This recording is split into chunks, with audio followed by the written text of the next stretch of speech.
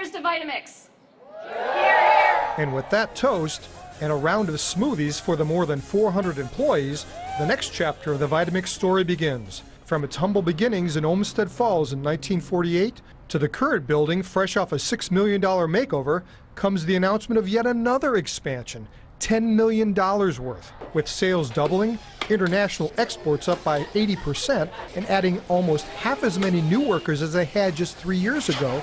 Vitamix will be looking to hire an additional 100 workers this year. CEO Jody Berg knows that the quality of the workers they hire has as much to do with the company's success as a quality product. We hire people that share those values, and it's the values of family and quality, teamwork, integrity, things like that that really make the product great. And making that product, one that promotes a healthy lifestyle, is what keeps Vitamix employees motivated to do quality work. We have an opportunity to help improve people's lives, and we feel good about that ourselves. Really a company that you can believe in with strong values and principles. I hope I can better myself at this company and that I can better them. And for Vitamix, it seems to be getting better and better.